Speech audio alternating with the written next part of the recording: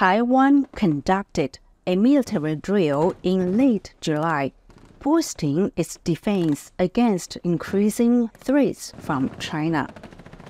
Amid increasing tension between the island and Beijing, Taiwan Vice President and presidential candidate William Lai is set to stop over in New York on Saturday before heading to Paraguay.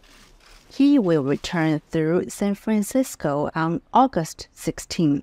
From the United States perspective, our One China policy has not changed, continues to be our policy. And with respect to his transit, such transits have happened numerous times, going back decades over multiple administrations, and there's nothing out of the ordinary about them. Washington has reasons for keeping Lai's transit low-key, according to analysts.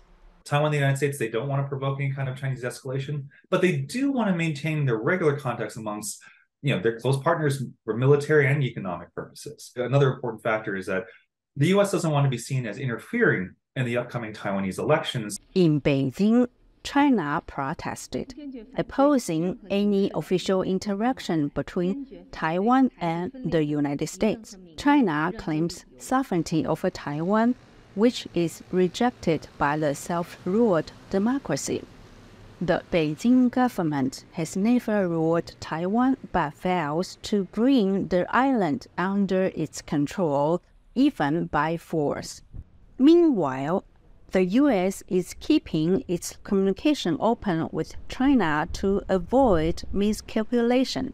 U.S. officials said they expect Chinese Foreign Minister Wang Yi to travel to the United States and conduct a meeting with U.S. Secretary of State Antony Blinken. Wang will attend the United Nations General Assembly in September in New York. Ching, VOANews, Washington.